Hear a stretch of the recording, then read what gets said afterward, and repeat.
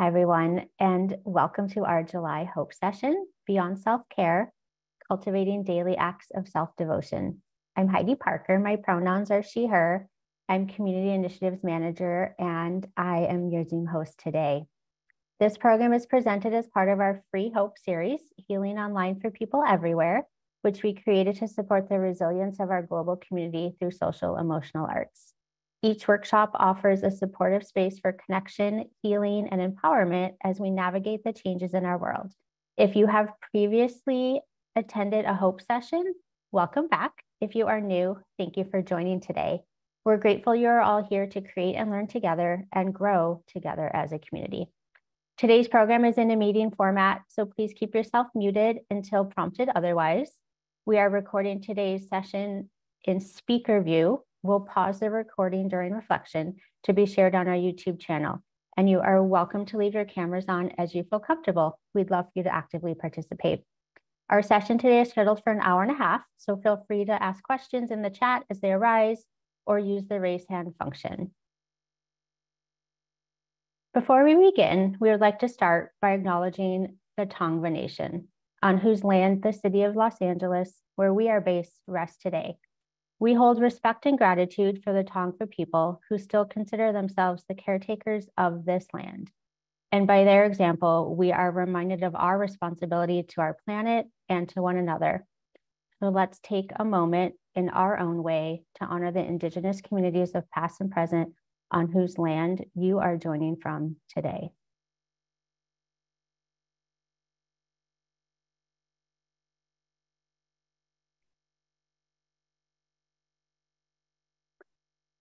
I'd like to welcome today's presenter. Stacey Emanuel is the founder of A Mantra. She is an award-winning vocalist, speaker, and music psychotherapist with over 15 years experience in mental health treatment. She has worked with the Grammy Foundation, LA Opera, Google Arts and Culture, Netflix, and Young Arts. In addition to be a faculty member for UCLA Arts and Healing and the California Institute of Integral Studies, she has spoken at events like Women in Music, National Arts Policy Roundtable, and Sound Health Summit. She has also appeared on CBS News in Renee Fleming's Music and Mind Live and is featured in the documentary Proven. She holds a master's degree in music therapy from New York University, in addition to certifications in sound and music healing from the Open Center and vocal psychotherapy from the Vancouver Vocal Psychotherapy Institute. So we are very excited to have Stacey with us today, and I will turn it over to her. Hi everyone, welcome, welcome. Happy Wednesday. It's a pleasure to be here. Thank you all for showing up and for being here for this wonderful workshop. I want to thank UCLA Arts and Healing and Heidi for being my wing woman and making everything run smooth in the tech area, and for the wonderful introduction. So welcome everyone. Happy to see everybody's face popping into place. I see some familiar faces. I've been looking at the chat. A lot of East Coast energy, which is exciting because I was raised in DC, Maryland. I was born in New York. So I just love the virtual component of life at times because it allows us to gather, you know, and people who wouldn't normally maybe be able to be in contact get to kind of connect. So it's wonderful to see people from everywhere. So my name is Stacey. I'm a music psychotherapist. I'm also an author of the forthcoming workbook, Choose Yourself, a 12-week journey to becoming the God of your own heart. And so I just want to let everyone know that most of what we're going to be doing today is sourced from that workbook, and I'm excited to share more about that towards the end of the workshop. But I, being the sound person that I am, I always open every circle the same way, and that is with sound. So hopefully there won't be too much background sound because I definitely live in an urban area. So if you see me turn my camera off and, you know, the music stops, it's just me going and closing all the windows. But hopefully we won't have to do that. So, you know, we hear a lot about mindfulness and we know that it's good, but it's not always necessarily as easily as accessible of how do I become mindful? How do I become present? So my practices that I do for myself personally and the ones that I offer you today are simply tools to connect to the presence And one of my favorite ways to do that is through the voice. So voice and vocalizing is my first love. And I would invite you during this opening, if you are in a place or a space where sound is possible, that you can participate. This can be interactive. We'll begin with just some breathing, and then we'll move into a vibrational experience, also known as humming. And through the humming, we'll get an opportunity to actually feel the vibration of the tone, of your own tone in your voice, almost like an inner massage. And then we'll open up from that into what we call a vocal activation. And that's a call and response experience where you will be able to be in community with yourself through sound. And I'm saying all of that to say that it's all optional. So if you would rather be in a place of receptivity, then you can simply just let all of this wash over you and just have the experience. Another big theme of today is going to be exploring needs, our core needs. And so this is our kind of first exercise in that, in just tuning into what you need right now. And sometimes we just need to receive. Sometimes we need to come out of doing and just step into being. So if that's the case, then you don't have to do any response to my call. You know, you can just be and receive. So let's just all take a breath together. Just acknowledge whatever it took for you to get here today. Maybe there was an obstacle, mentally, emotionally, physically. Maybe there was resistance. Maybe there were other things to do. There are a lot of distractions in society. So let's just first honor ourselves for being here and getting here to a place where you can focus undistracted attention to yourself, at least for the next 90 minutes. And we're just going to place on the inhale a quality that you would like to embody and anchor into this moment. It may be something that feels a little bit elusive, maybe something a little far away, but just something you want to say hello to. So today I'm breathing in vitality. And so just inhale on a quality, and then just allow the body to naturally exhale whatever isn't matching that frequency of what you're inhaling.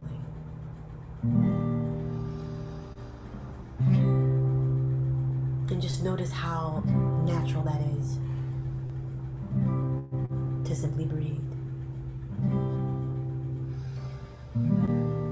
And just allow the breath to become rhythmic, maybe ensconcing you in the place of safety and feeling held.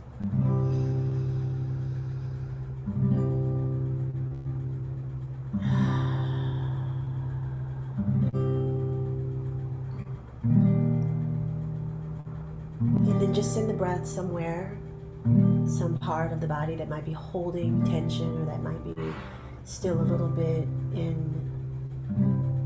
engaged. And just allow the breath to move that energy for you, to shift it.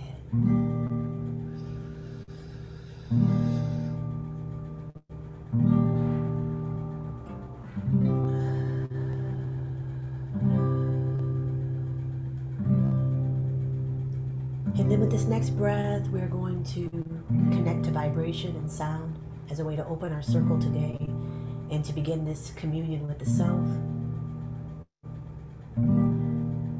And so we always go, or I always say go for the lowest hanging fruit. So instead of searching for a high note, just step into the note that feels closest to you for this hum.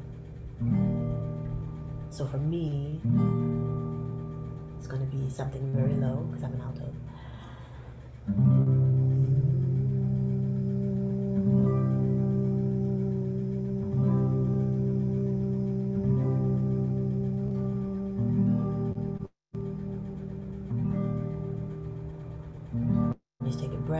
begin the hum again.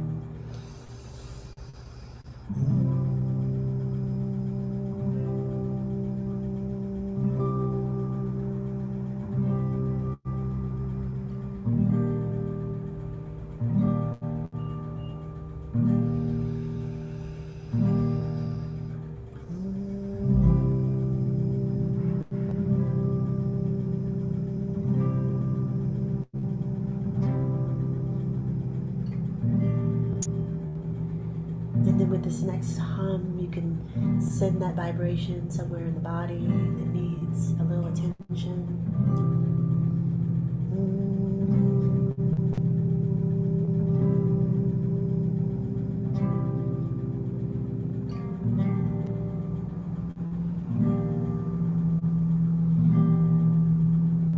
One more hum before we move into our vocal activation.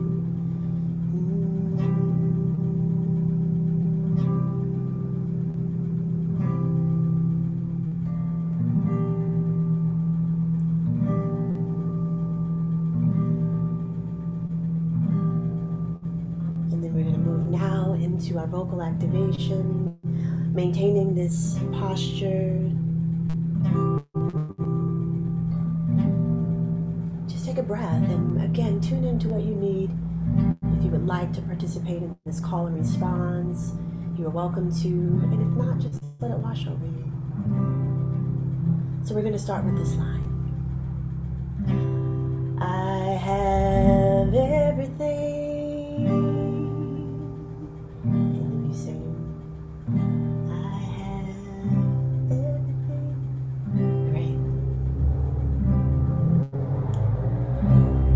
That I need.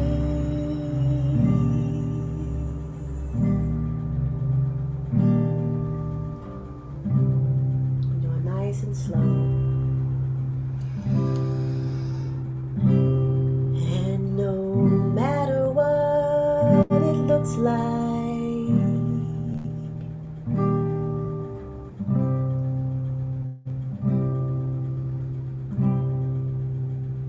my life is good.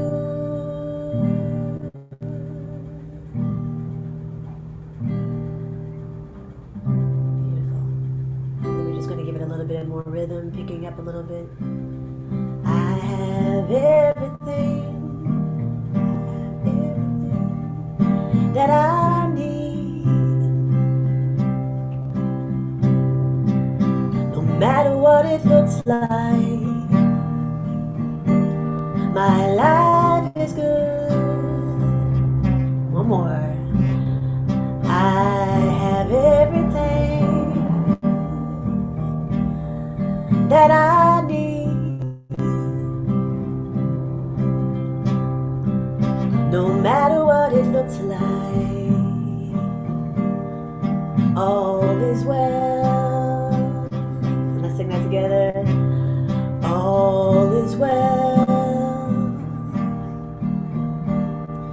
All is well. All is well. Take a breath.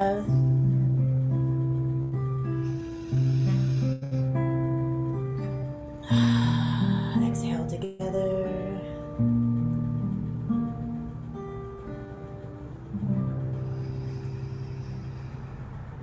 And then just take another breath.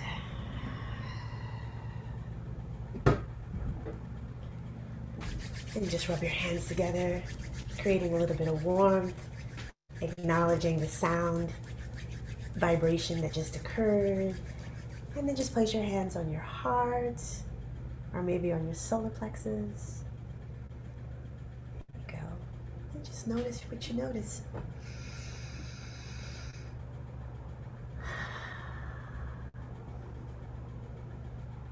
Beautiful.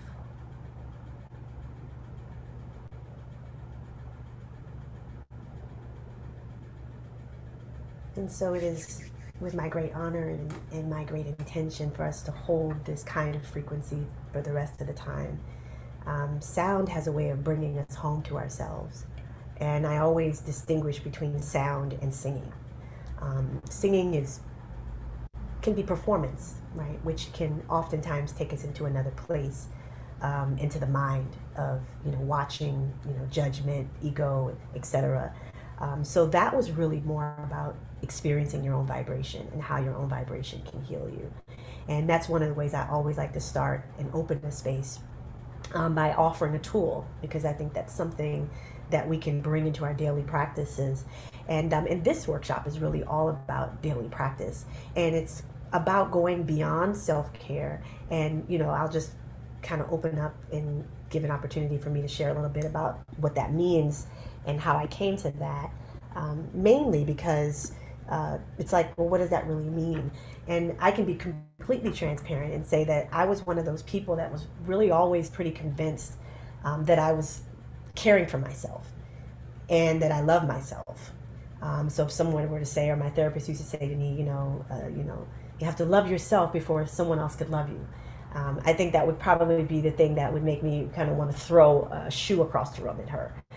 Because it's like, really? I mean, I thought that I was loving myself all this time, right? Like, that's what I was under the impression that I was doing.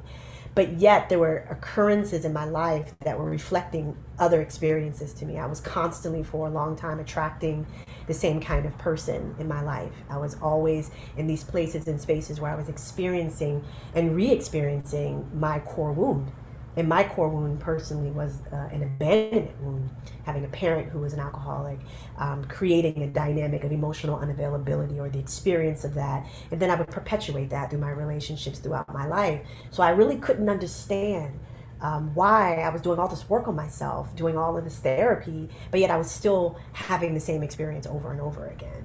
And there were very, very dark moments that I would have where I would just be like, nothing's ever going to change. I'm just going to be stuck, with this wound forever. And so for me, things kind of all came to a head in 2020, like it did for many of us, where I had two losses occur. I had, the death of my father, and my partner at the time split, and that experience created a very big vortex for me, where all of a sudden this double abandonment occurred, and it took me right back into that core wound that I wished that I had healed. And what was very interesting was I was doing a trauma training at the time.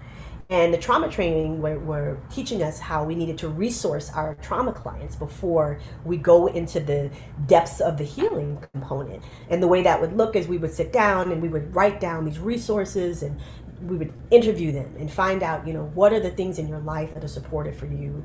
What are the things in your life where you feel a sense of deep connection?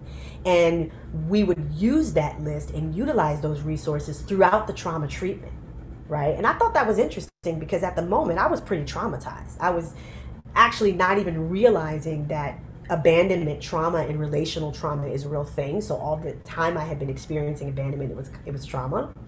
So I didn't even know that. But what it did was it gave me an idea. It said, okay, well, if I have to resource my clients who are experiencing trauma, then surely maybe I need to resource myself, because I am in the middle of my core wound exploding, in the middle of a pandemic, in the middle of a racial pandemic. It was so much going on at the time. So I sat down and started to create my own list of resources for myself, of all the things that I can rely on to pull from. To bring me through what was really this, I like that called the kernel of the core wound. It was really healing that thing once and for all, and that's really where this came from. The idea that practices can be curated based upon my particular personal needs of what I need. So that's why we began that chant with, I have everything that I need.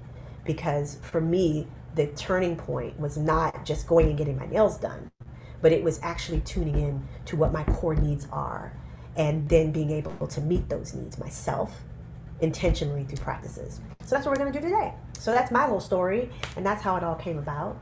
But I want to open it up to you all. I know we've got a nice amount of people in here. So and then we've got cameras off, which is completely fine, because a big part of this workshop is going to be a grounding session, where we're going to be cameras off, and I'm going to be guiding you all through a practice. It's going to be very experiential. And then towards the end of the workshop, I'll give you all the more of the worksheet materials, and give you a glimpse of what that could look like. But I wanted to just kind of stay in the experiential space for today, and So with that said, let's use the chat. I would love to just open it up for anyone to share in the chat if there's any particular intentions that you have, or just anything in particular that you're bringing to the space that you would like to explore. And that way I'll be able to roll that into, our meditation that we're going to do today, our grounding practice. So the chat is open. Share a little bit, maybe just one or two words or one sentence about, what your intention is. And I will read a few of them out if it's okay with you all, but it'll just give me an idea of who's in the room, especially since all I see right now are a bunch of little boxes that are with names in them. Wow, and the space of needing to rediscover confidence in myself, beautiful, in my decisions. Yes, new ideas of how to take care of myself, beautiful. Thank you, Vidhu. Yeah, that's just a little piece of it. I feel like I should play a little music while we're putting these chats in. So, self-compassion on my healing journey.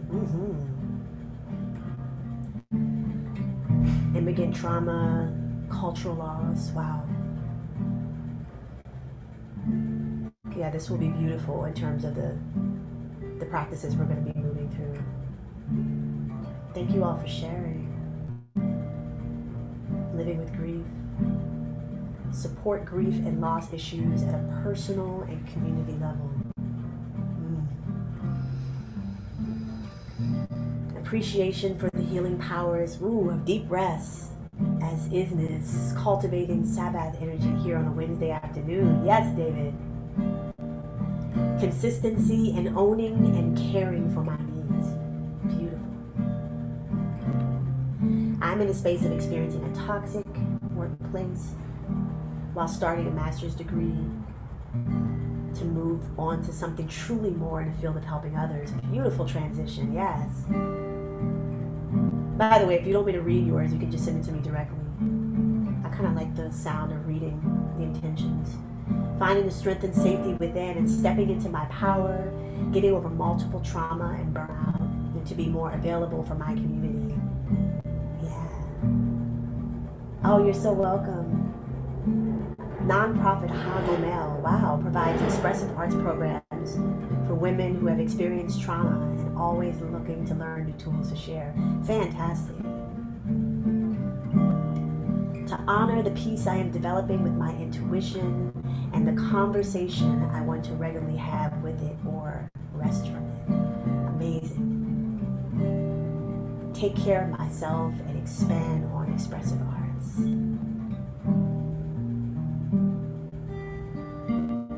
Wow, thank you all. Such beauty in this room. Surrendering manufactured fears that cause me to spiral out and away from presence. Wow. Yes. I am resonating with all of these. Wow. Supporting family members while holding my own care and boundaries. Yes. Absolutely. Well, those can keep rolling in. I mean, I just have to say you all in the right place. We're going to be doing a lot of this kind of beautiful work and exploration. And, boundaries is a really big part of it. And I think that we've been seeing a lot more of boundary things happening in the media and the news, a lot of more examples. It's more in our, mainstream conversations of what setting these boundaries are. And for me, being a hypersensitive person, boundaries were really always about learning how to not absorb every single thing that came into my field. Because for me, I'm a bit of a sponge. And what it also means is for me to be able to say no when I need to say no and to tap into that sacred no. And yet we all understand that boundaries in many ways are not necessarily the easiest things to enact, because when we set a boundary, right, then what can happen is a person can kind of push up against that boundary, or we may risk being rejected, which of course is in many ways a core fear. So one of the ways I like to explore boundaries is in an energetic sense through a practice. So the practice that we're going to do to kind of begin this exploration into caring for ourselves is a very, very beautiful um, grounding practice. So I think what we will do is just kind of do a little bit of overview of what that really is, because I think we hear a lot about grounding. In fact, I was looking at something the other day, and one of the baseball players now, I forget his name, I think it's Kristen Keller. I think he plays for Arizona. He started this whole trend because before each game, he's going barefoot in the baseball field, and he's walking around before each game, and they said that he's calling it earthing, and I was like, no, I don't think that he coined that. Like, we know all about earthing, and we've heard that kind of a thing, and so grounding in many ways as the precursor for setting boundaries. And as the precursor for any kind of inner work that we do, I think is such an incredible practice and process. So just as an overview, one of the reasons why we do grounding as the core of this particular practice, and the core of the workbook is grounding, is because someone said it beautifully, being in presence, right? Cultivating presence. The mind doesn't know how to be here now. It's either going to take us into the future where there's anxiety, or it's going to spiral us into the past where there's depression. So the idea is for us to be able to cultivate presence by being here now. Being grounded into the earth, actually having a grounding practice, is the difference between not being grounded. Where, for example, when you start off the day with your best intentions that you're going to have a good day, but then you go outside in LA, here I'll speak for LA, and you get in the 405, and then someone cuts you off, and then all of a sudden you're off on that side, and then you have a bad day, you have a bad conversation with a coworker, and so what happens is it begins to be this, my mom calls it a comedy of errors, right? And the way I experience that is kind of being like a leaf on the wind, just kind of blowing.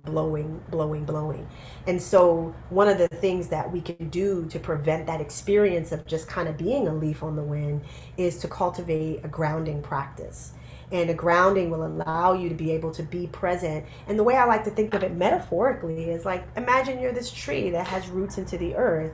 And yes, things might happen, and you might have these branches that blow like leaves, right? But you're rooted into the earth, right? So stuff happens, it comes your way, but it doesn't take you outside of yourself.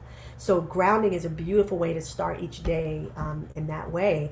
And what we'll do in our practice today is you'll notice that I'm going to really lead you all to create a space around yourselves that is an energetic boundary. And that's going to be about clearing out other people's energies, clearing out other ideas, clearing out whatever it is that you may have accumulated, and then being able to create that energetic boundary and hold your space. And it is my experience that as we do this, it gives us a better opportunity to then drop into the core question of our day today. If you haven't figured it out, it's what do I need? Because it's the needs and the curation of the resources, which is the third part of this. That is the core thing, right? But how do we know necessarily what we need, right? If we are a leaf on the wind. And I'm about to really break it down, because not only do we may not know what we need because we're a leaf on the wind, but some of us, like myself, have been programmed to, really address the needs of others first, right? So because of my background and upbringing, as I mentioned before, with my, parent who was an alcoholic, one of the side effects of that is becoming very, very, very, very good at fixing, healing, saving, and being there for other people, right? So that's one of the things that I was natural at. And the side effect of that is that I really didn't honor my own needs. I didn't even really think I had any needs. I was kind of one of those people that was like, oh, I'm good. Everybody, oh, I'm good. Oh, I'm good. I'm all right. You need, oh, I'm good. So when it came to really asking myself what my needs were, it was kind of revolutionary. So that's going to really be our core question for today that we're going to ask. And what you might find when we get into our practice today is that you may need, of course, more than one thing. What we're really interested in tuning into today is, what are your core needs, right? We looked at this chat and we said, okay, I see rest, right? Rest could potentially be a core need for today, right? For me, what I would always say was a core need for me was, to feel loved, really to be adored. And doesn't that make sense? Because if I had an experience with an emotionally unavailable parent, or if I experienced a parent as emotionally unavailable, then being loved, being attuned to, being mirrored, right, was not a met need. So therein lies one of our doors that you can use today in your practice. If you have a difficult time exploring or identifying what your core need is, one of the things you can do is you can tap into what need did you have as a child that did not get met? What need as a child did you have that did not get met? Was there an unmet need in your household? For those of us who are parenting our parents, right, that could be a myriad of things, right? So that's one of the ways that you can kind of tune into what your needs are. And, I'll give you all some other resources towards the end in terms of, quizzes you can take and things like that. But I really didn't want this to be a analytical practice. I really wanted us to have a practice where you drop down into your heart space, which is what we're going to do. And you can really ask that question, what do you need?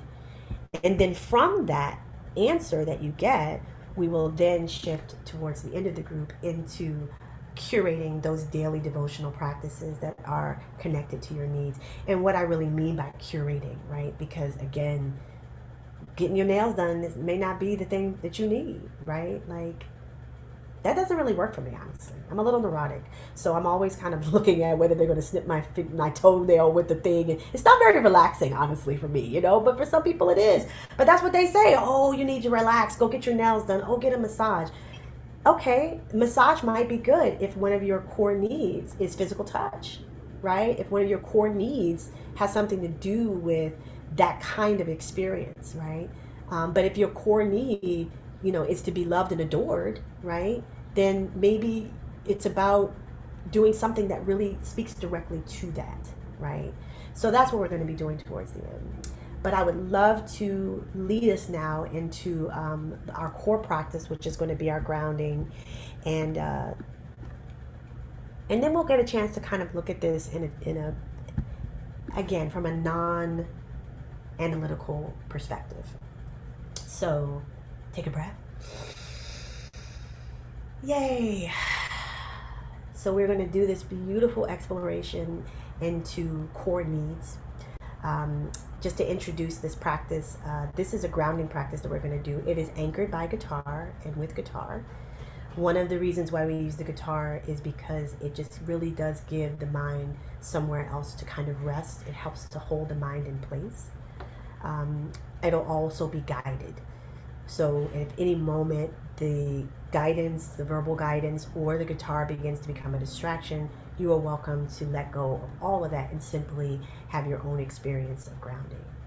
And the goal here again is to come out of the mind and really, really ask the question, what do I need?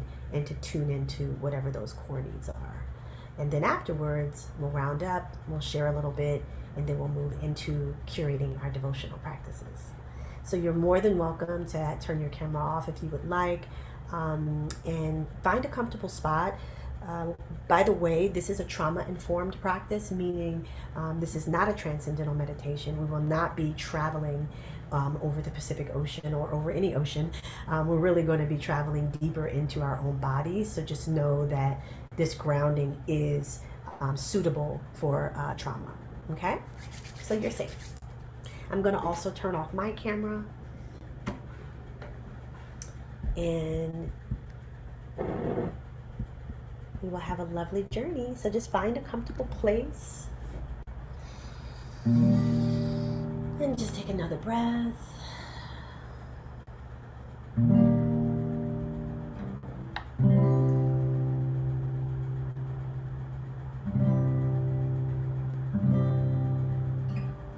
And so this practice can be experienced laying down or sitting in a chair. Since this is a grounding practice,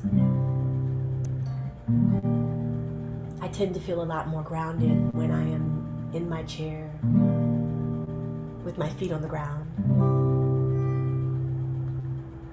But again, it's completely optional.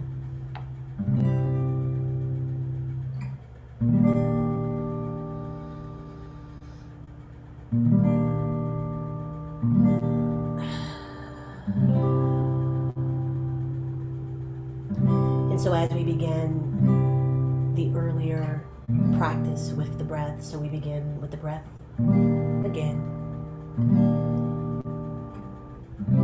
And my favorite spiritual teacher, Dr. Michael Bernard Beckwith, once said that we cannot breathe in the past and we cannot breathe in the future. We can only breathe now. And so I interpret that in this moment to mean that if I am breathing and if I am focused on the breath, that means my mind is in the present moment.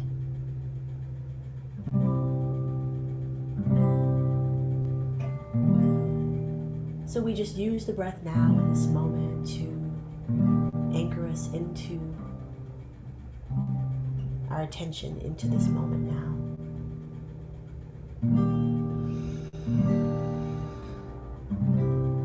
So just watch the body breathe. And just notice how the body breathes itself. And just allow yourself to let go of any effort. And so we step out of doing.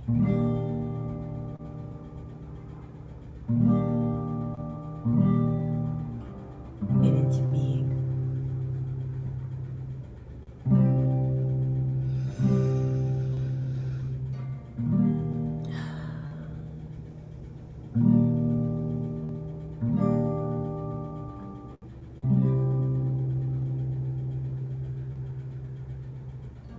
And it's with this next breath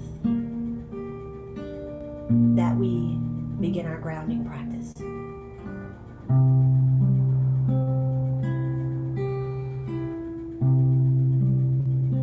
And so we have the option to utilize a mantra to further assist us in being present in this moment. And that mantra today is I am. This is a phrase that has been utilized religiously through many, many different belief systems as a way to cut through the static of the mind and to bring the awareness into the heart.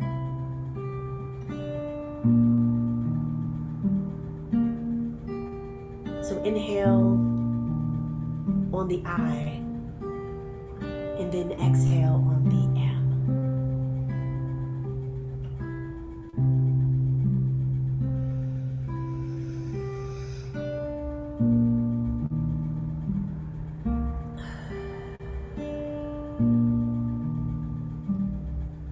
And at any moment, if your mind begins to wander,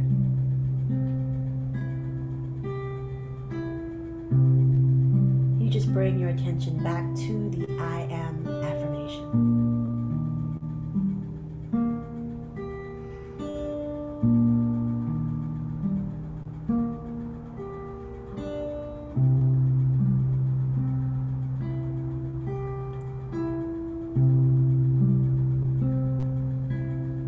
And so we ground by activating our imagination in this moment, pulling our attention away from any thoughts.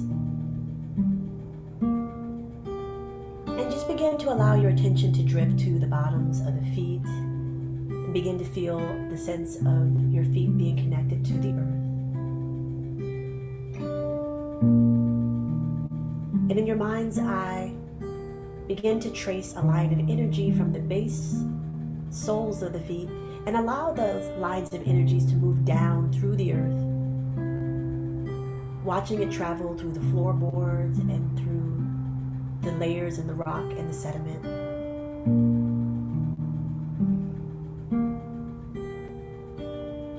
Until it reaches the core of the planet, clicking into place. And then with this next breath, just allow this line of energy to begin to expand, becoming wider and wider. And just allow the imagination to visualize those lines of energies becoming wider and maybe even forming into roots at the base of the feet.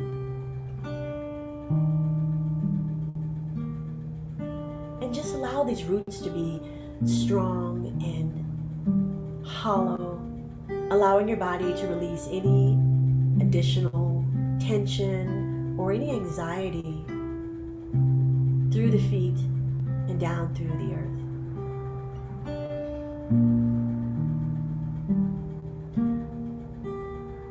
And breathe.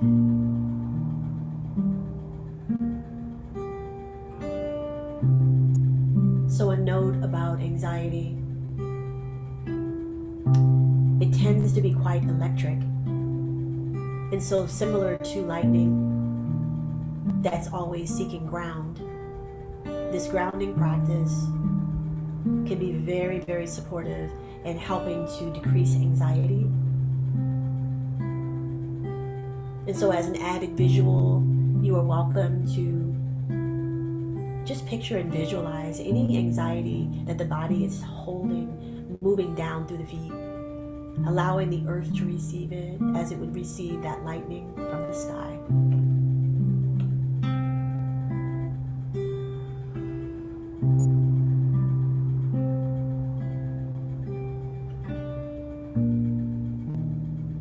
And breathe as your body begins to disengage, maybe your shoulders, certain joints. Begin to let go and become even more grounded in the process. And for those of us who are laying down on our backs, we can do this practice as well from the base of the spine. And even if you're sitting, you can do this as an added grounding practice. And just visualize again a line of energy, but this time from the base of the spine, traveling down, taking that journey through the earth, through the layers and the rocks and the sediments,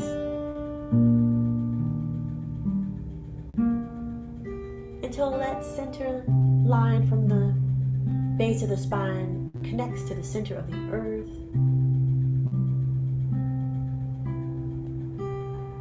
And similar to the feet, just allow this line of energy to expand, becoming perhaps even as wide as the width of the chair or the width of the hips. And visualize that line of energy becoming hollow and strong. And just let an image come to mind that feels supportive to you. I like to see the redwood tree as a supportive grounding image for me, connecting to the spine as a grounding cord. But maybe for you, it's a beam of light or a cascade of water. So just use your imagination. Breathe and allow your body to release even deeper anything that is holding through that grounding cord, releasing through the spine down into the earth.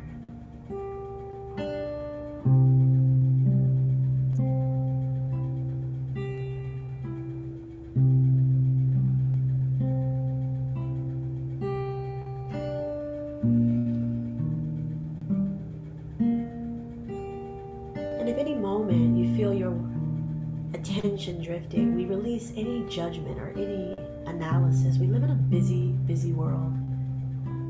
And that causes a very busy, busy mind. So we just let go of any critique and just simply bring our attention back to the breath again, back to the guitar, back to our grounding practice.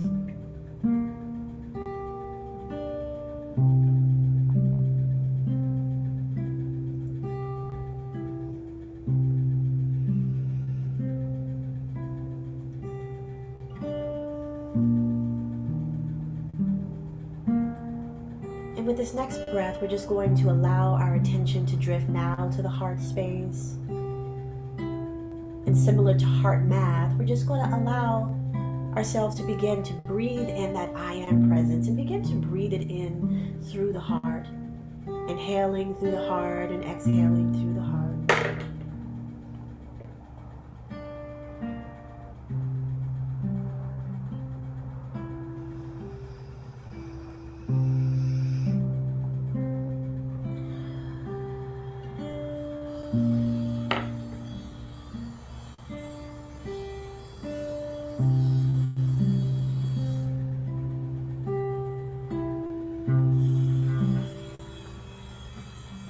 So staying with the breath,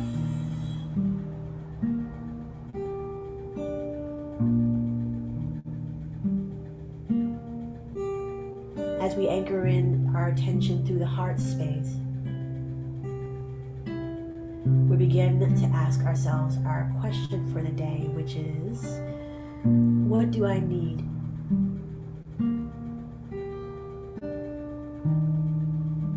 What is one core need that I have today?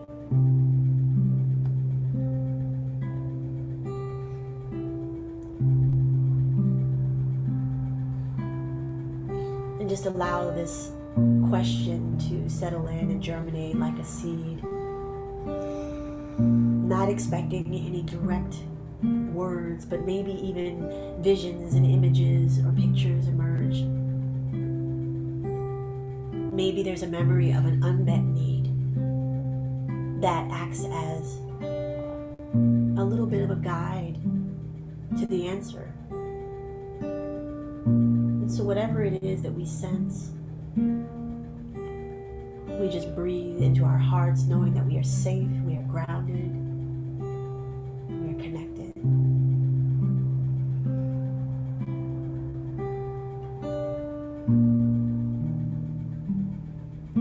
What do I need?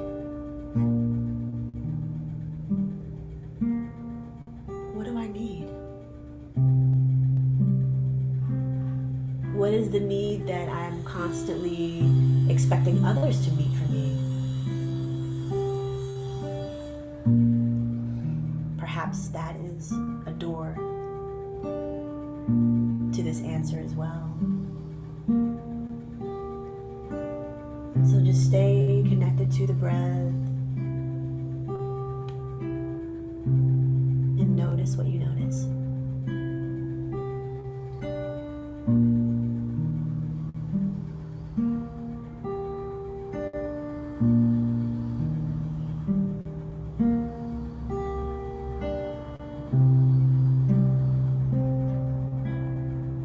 And we just continue to allow that answer to reverberate within our hearts.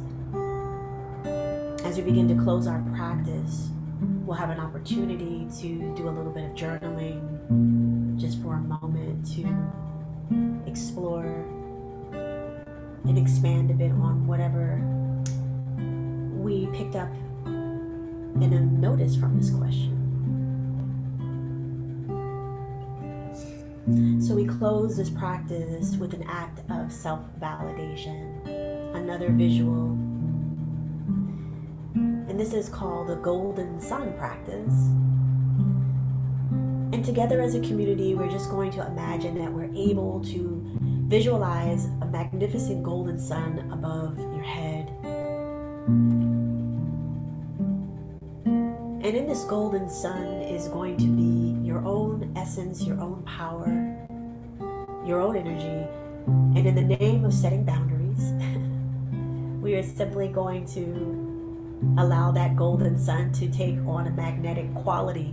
And we're going to let that golden sun just call back our power from anywhere where it might be, any circumstances, situations, any experiences that felt disempowering in any way. Just allow that golden sun to become full to overflowing with your own power.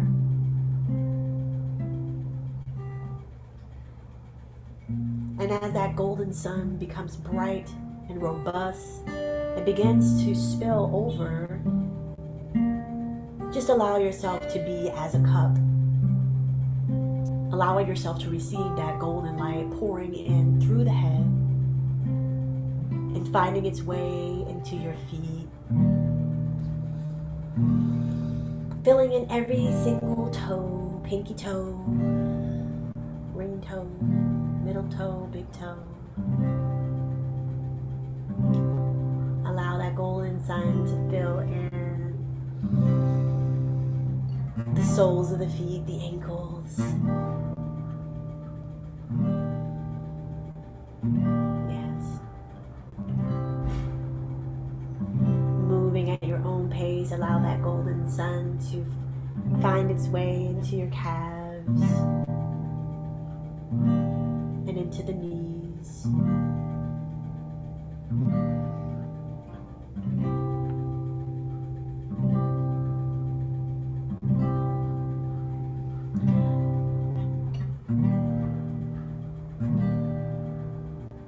And then from the knees, allow the golden sun to continue its journey up the leg channels, filling in the hamstrings and the quadriceps, finding its way into your seat, the pelvic bone, the hip flexors. And just breathe deeply and feel yourself becoming full to overflowing, every single cell, every single nook, cranny being filled to wholeness with the brightness and essence that is you.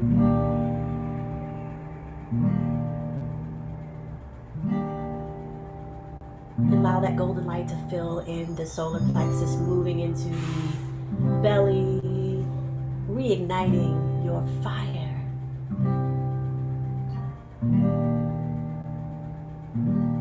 Sense of self, validating all of you as it continues to move up now, filling in your heart space, allowing your heart to become full to overflowing with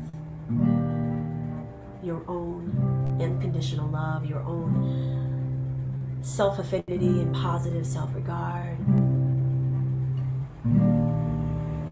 And just allow that golden sun to continue its journey now into the throat, into your voice box, that place and space where you speak your truth, your own unique message. And then let that golden sun pour down the shoulders and through the arms and through the hands, activating your creative channels. And then let it just continue up into the head and through the head, filling in the center of your mind, cleansing, neutralizing any thoughts that are not in alignment with you in this exalted state.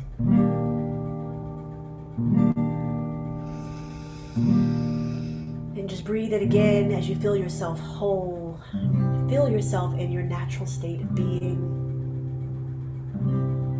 As someone said so beautifully here, resting in your wholeness.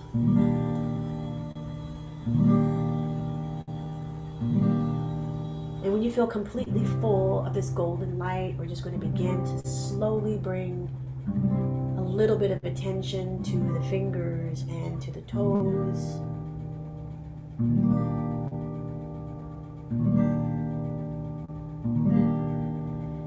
And then just begin to bring some slight movements there without rushing in any way, without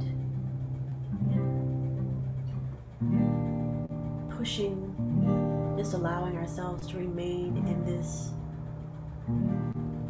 state of receptivity, this state of fullness. And then when you're ready, you can begin to roll the neck and bring some more movements into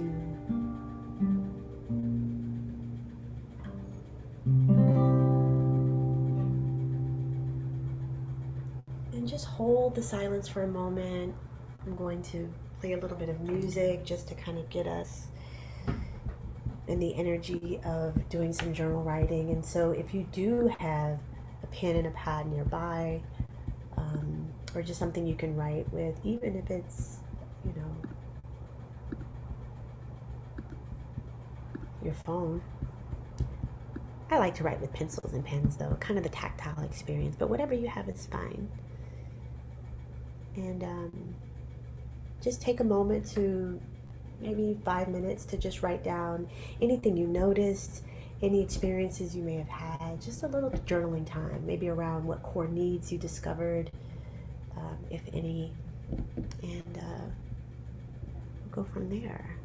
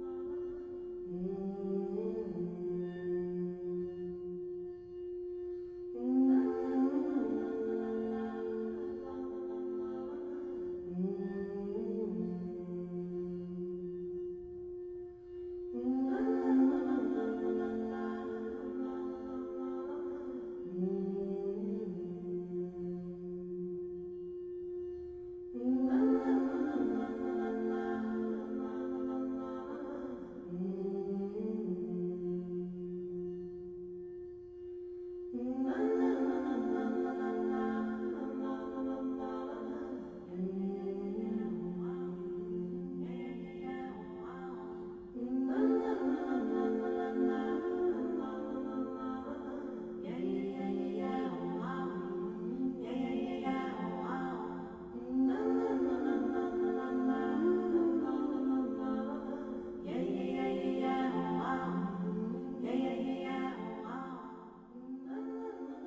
we'll just take one more minute.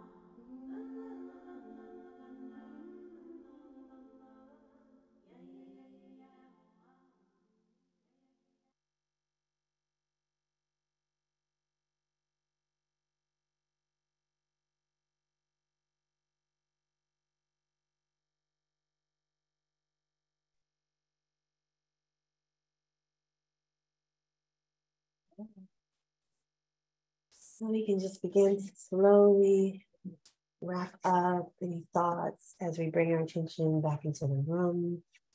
And I would love to open it up for reflections. I don't think that we have to do, digital hands, but if you want to raise your digital hand.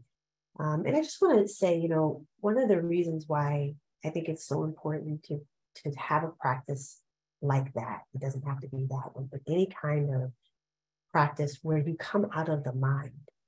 One of my favorite quotes is the Albert Einstein quote, "You can't solve a problem with the same level of consciousness in which it was created."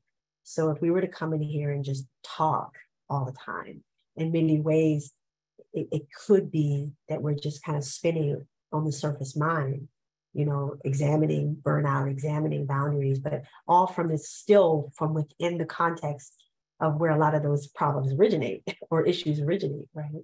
So my hope is that practice, as short as it was, just gave you a little time out, right, from the thinking, incessant thinking of the mind, and allowed you to kind of catch, something, catch a drift, catch an energy, catch a vibe, and maybe even tune in more to what you need from a different place, maybe even from a higher space of consciousness when we're not in the mind. So that was the main reason why this was a big part of the session today. So I'm opening it up to anyone who would like to share any insights, either via chat. If you share in the chat, I'll probably read them just so that everybody can hear it.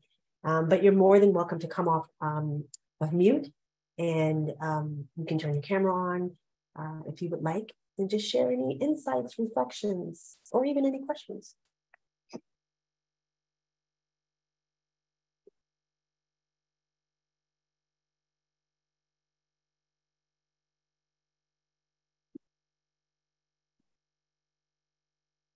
Uh-oh, did everybody fall asleep? I didn't put y'all to sleep, oh Lord. Oh, wait. I'll say something. Yes. Yeah, jump in. Hi.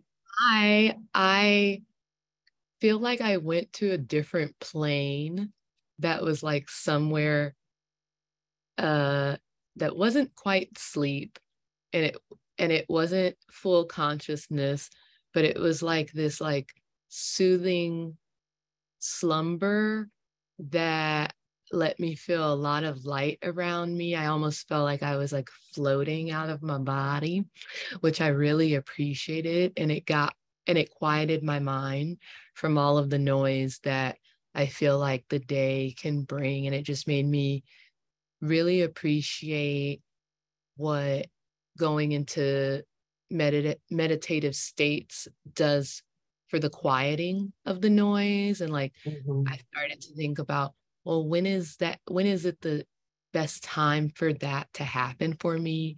And how often do I need to make sure I'm infusing that into not only my practice as I care for others or create space for others, but how am I doing that on a regular basis for my fueling. So I really appreciated that. Thank you, Stacy. Oh, thank you so much for sharing. That is beautiful. Thank you. Yes. I love what you said about the slumber. That's such a good word. Slumber. Kathy. Yes. I tuned into first of all, that was deeply relaxing. The humming, just very profound to me. And there, when we first started out, but I tuned in to, I'm doing too much and I want to figure out what I want to let go of. And then I need more sleep. That came up for me. So thank you. Fantastic. Ding, ding, ding. Thank you for sharing. Yes. And then you also put here, I'm doing too much in my life. I want to tune into what I want to let go of. Yes. Yes, absolutely. I'm so glad you utilized the practice in a way that suited you. I mean, that's everything. Yeah. Wonderful. And then Anna said, I tried on adoration. I love how you said I tried on. And found that for me, it was more of a need for admiration of my innate qualities, encouragement, praise, and reassurance. Wonderful. Great awareness.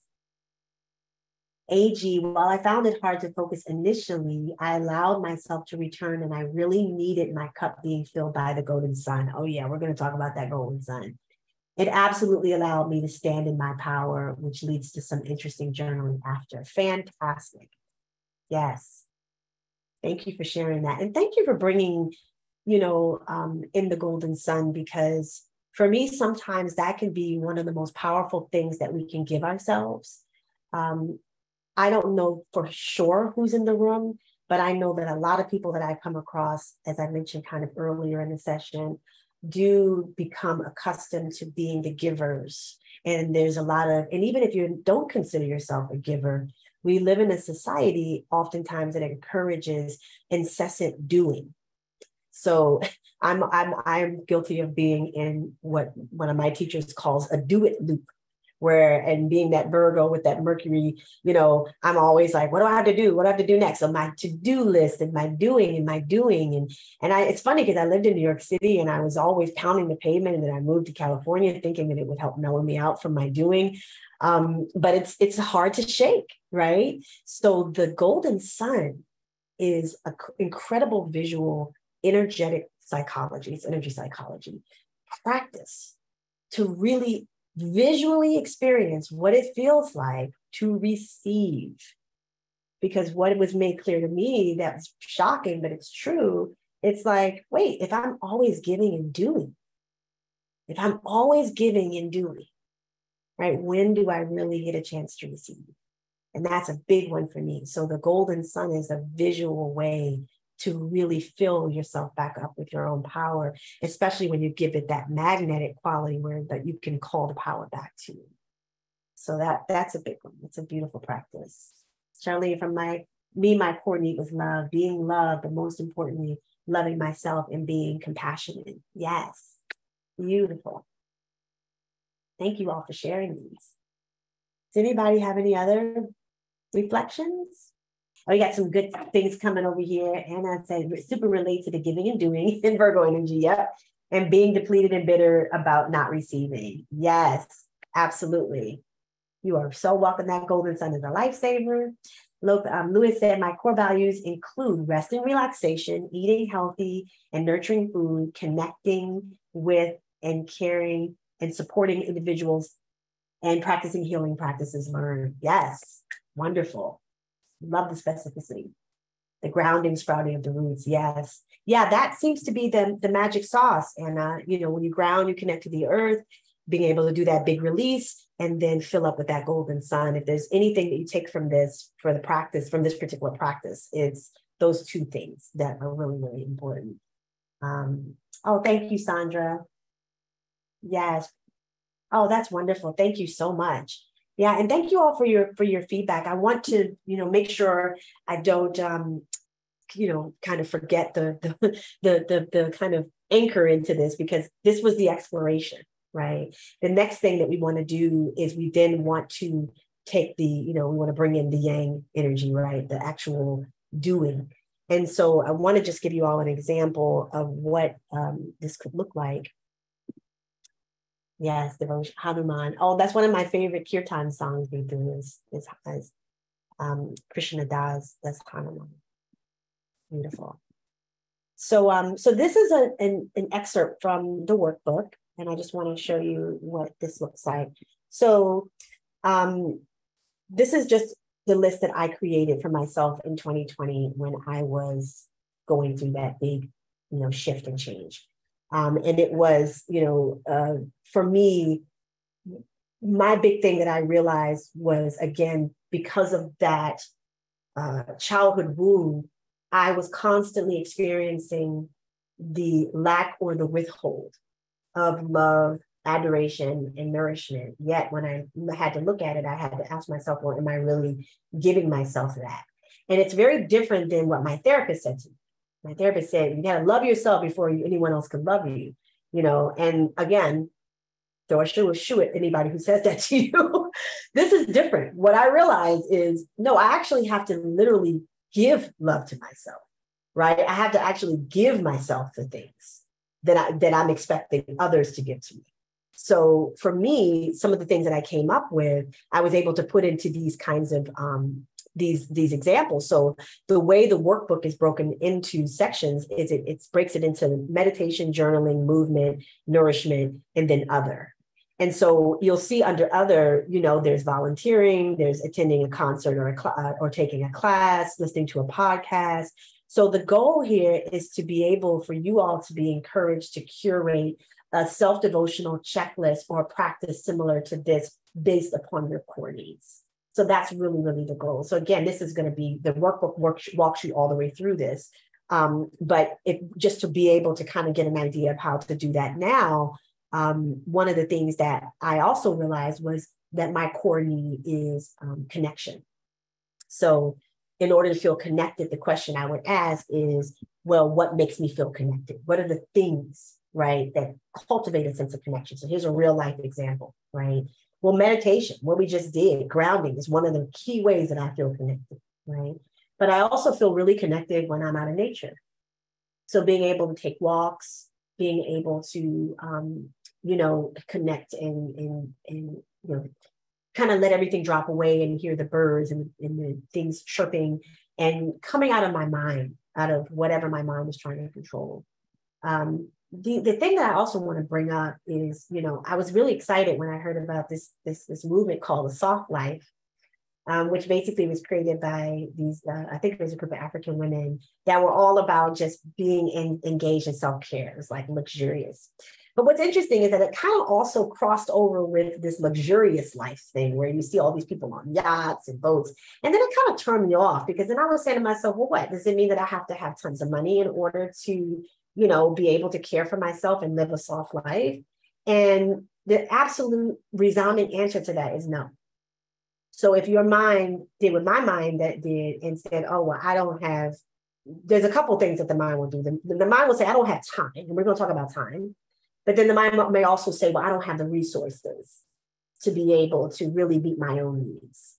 And I would say that is unequivocally not true, because I take it from a struggle, years of me being a struggling entrepreneur and being on a very tight budget, that the majority of the things that I was able to come up with on the self-devotional checklist does not require any money, or any buying, unless you want to just go buy some oils. I mean, aromatherapy's on here. And a very, very clear example of this too, of how I kind of like to be creative is, and I'm going to stop this now so we can get everybody back on screen, is, I really love travel. Travel is another way that I feel connected. But then I wasn't able to travel in 2020 as much, and then there's been, the focus has shifted. And so the resources don't appear to be there for me to be able to get on the plane. So what did I find out? Well, I found out about an app called Resort Pass.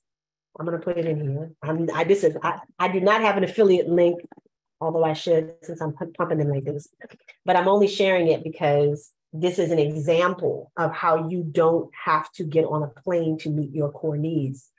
I mentioned that I'm a Virgo. I'm also Sagittarius rising. So there is always a drive to get on a plane. And sometimes I'm really bad when I can't.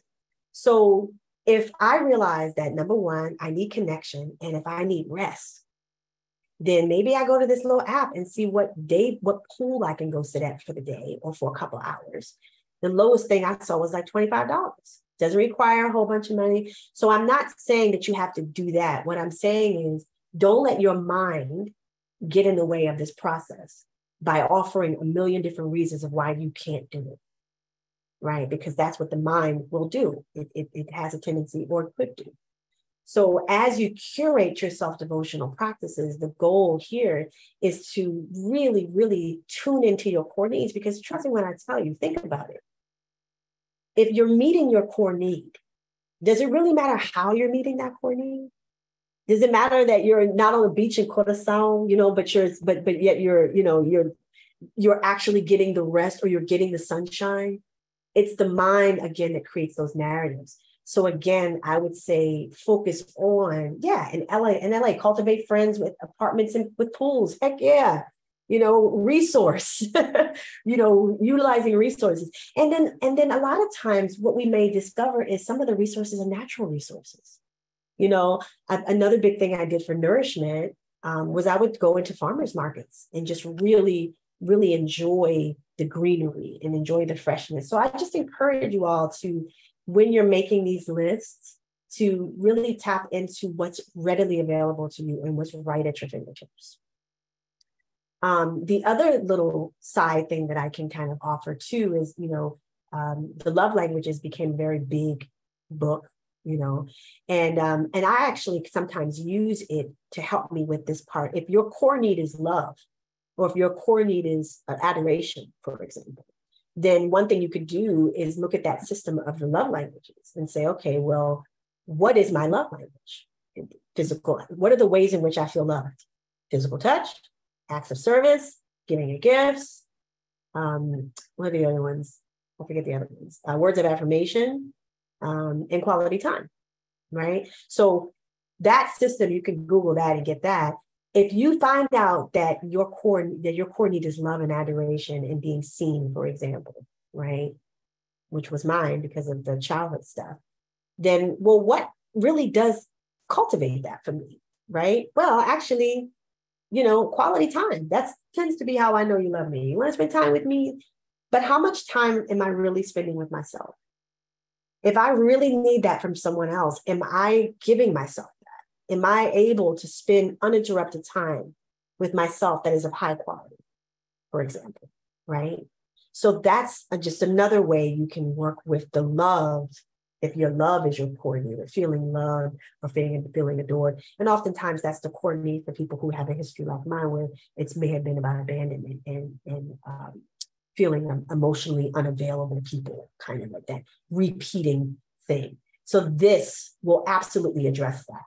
Because at the end of the day, y'all, people have to match you, right? So if people come in with that foolishness and you're full, your cup is full because you've been on a list and you've given to yourself and you're giving, then that it won't be able to hold. And I have proof of that. People in my life that I attracted change. I have a healthy partnership with a partner who meets all of my core needs, but it was only because I was able to meet my own core needs first. So I wouldn't be teaching this, sharing this, if it wasn't really, really that impactful. So I think it's a beautiful journey to take. And again, a lot of these things will be right at your fingertips. So yay. Any questions before I do a little bit of an intro to the book? I wanted to show you all a couple of pages about how it's broken down. What I'm hoping is that this is something that you can turn around and do today. You have your core need, you have an idea of what it is. Now you're going to go look for activities, practices that help to stimulate that core need. A lot of times you're already doing those practices and behaviors, but you're just maybe not intentionally connecting it to a need. So what we're going to have you do is just connect those two things, and you'll really feel the difference. It won't just feel like self-care. Yeah. Reactive activities that cultivate the soul. Some museums are free on certain days at certain times, no matter where you are. Yes. Exactly. And then anyone who's a fan of Julia Cameron, I am, she does the artist's way. And her thing is the artist's date. So actually taking a day, and those of you can't take a day, sometimes I take an hour to just be on a solo date. Like that has been a game changer. So the worksheet is part of the book. And let me go into that. It's a very, very good segue. So the workbook, so basically to address the issue of what we talked about, which is time. Time is the other one. This workbook is broken down into segments where you really only need 15 minutes to begin. So 5 minutes of that grounding meditation, 5 minutes of the journaling, which we did, and then an evening reflection. The meditations come with the book. So what we did today, you'll have that meditation. You'll have a 5, a 10, and a 15. It's a 12-week process. So you start with 5 minutes and then you gradually increase. And I think this is important because meditation oftentimes is one of those things where people would say, well, I don't really have time to do that.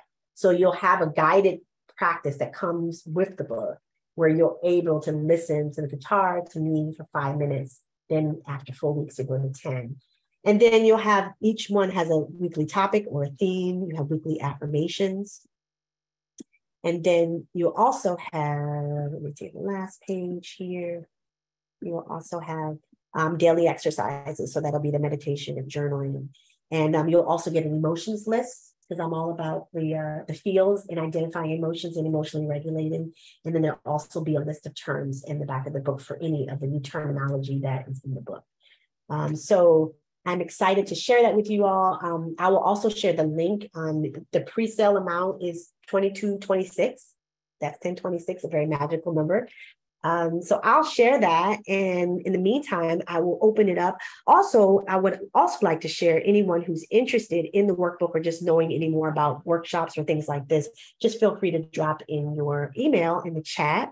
And I will keep you all in the loop for mailing list, that kind of thing. So you'll also get a link to this as well in your emails, and the actual workbook will be out. The digital format will be in September with the print one to follow. So all of this so this was basically just a little bit of a bite-sized amount of that. My hope is that it's, again, something that you feel like you can do right now. So just as a recap, ground in the morning, do a practice that we did, see those roots going down to the bottoms of your feet, or connect through your spine, and then tune into what you need. If there's a need that's not being met by another person, that's a good way to figure out what you need. If not, you can look at your early childhood needs and then begin to curate a checklist, curate a practice, behaviors that help you to cultivate those. Yes, the audio version of the meditation that comes right with the workbook they do. So you will have that as well. And I think I'm going to throw in some singing things too. So I just want to say thank you, everybody. I really hope this was helpful. Please be good to yourselves. If you do nothing else, ground for 5 minutes and fill yourself up with a golden sun. And I think it will change your whole day. So, yeah.